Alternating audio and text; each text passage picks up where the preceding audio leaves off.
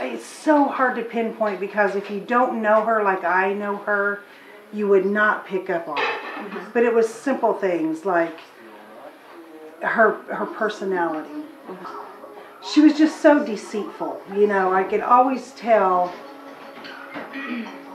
that she was lying to me, but during those lies, she could tell me exactly what she wanted me to know. So, but still, you know, I'm her mom and I love her and I'm going to defend her to the end. I don't care what she does. I'm going to defend her to the end. So I still would not accept the fact, even though I had people coming to me and saying, you know, I seen Erika and she looks like, you know, she might be on drugs or something. And I'm like, no, you know, she's just, we're going through a lot. You know, her dad's really sick and, you know, she's just, you know, probably not eating like she should. And so I was always in a constant state of denial anyways. That in my family, and our family had never had drug issues. Mm-hmm. So, you know, I couldn't accept the fact that my daughter, you know, my prize, my blessing, my whatever, you know, how could she was an A-B student in school and never had to put in effort, you know, so there's no way she would do drugs, no way. One of her friends actually had called me and said, I don't know if you know that Erika has been arrested and she's in jail. Well, I was freaked out. I was up all night long, you know, I couldn't go to work. Finally, she called me like at 3 a.m. when she was in jail. And I think that's when I finally accepted the fact. I didn't think it was a big deal at all. I can actually recall her crying and saying, how am I going to get you out of there? And I said, you're not. Leave me here. Because I didn't think it was that big of a deal at all. I didn't really realize what I was doing to myself or to my family or anything like that. I was, you know, just so careless. I actually confronted her and I confronted her out in the driveway and I said, are you doing drugs again? No. I go, I think you are, and I think I'm going to have your probation officer drug test you. No, I'm not. Well, I didn't pursue it. And anyways, we actually was going to, that was happening in August, and we were going to get married. So we left, went to Gatlinburg. The whole time there, you know, I was just so stressed because I knew that she was doing them, and she had this baby. But my son was here, and my sister. So I knew that he was going to be safe, and so then we hadn't been home long, just a couple weeks when she wanted to go to rehab. So then, that day that she had the overdose, I was kind of freaking out because we were going to go to a cookout at my in-laws, Kara's parents' house, and we were going to take Parker with us.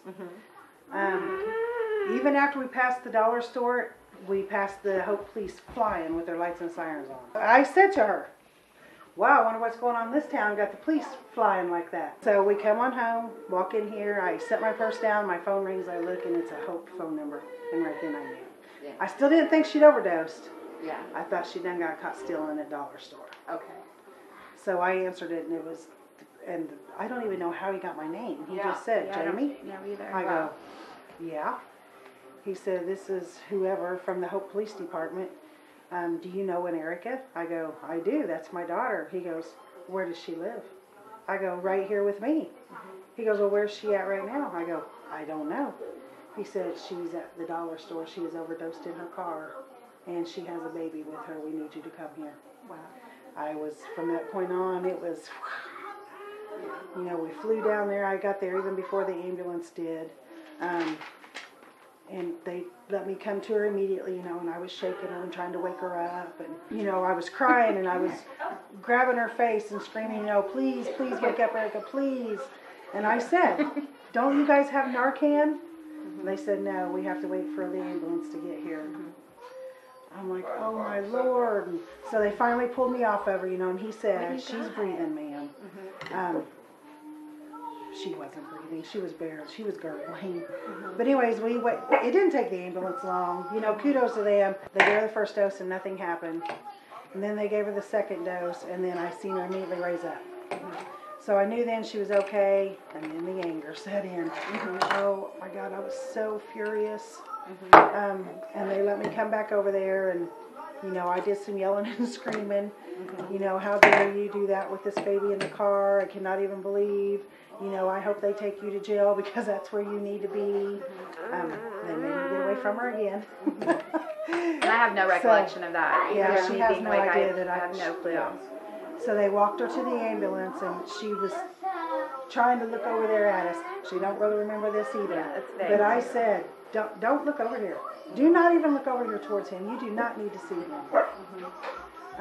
Then they took her to the hospital, and I was still pretty angry when I first got there, you know, and I walked in the room, and, you know, she was crying, and she's like, I'm so sorry. And I said, don't, I don't even want to hear it.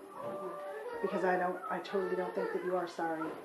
But, you know, as the hours progressed, things chilled down, and then I was back to my mom mode, and, oh, please take care of her, and, you know, then, of course, CPS stepped in, and then, so there's a lot to deal with. Yeah, you know, and that was one of my fears, too. I'd always said to her, after she had America, please don't go down that wrong path again, because somebody will take him away from me. No, it ain't gonna happen, and I said, I'm telling you. So, here I am living my worst nightmare, because here comes CPS. You know, she did let us bring Parker home with us that night. She came out here and did house inspection, and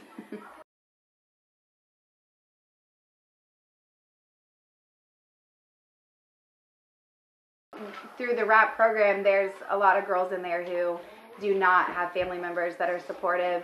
All their family members are addicts, and it really opened my eyes to see how truly blessed I am to have the family that I do have that are not on drugs, who are very productive and very willing to support me through anything. Even if she has the moments where she feels like she needs to use, I want her to come tell me that, because I want, you know, I don't want to travel this path no more. And if she's not learned anything over this past year, I will do anything for her.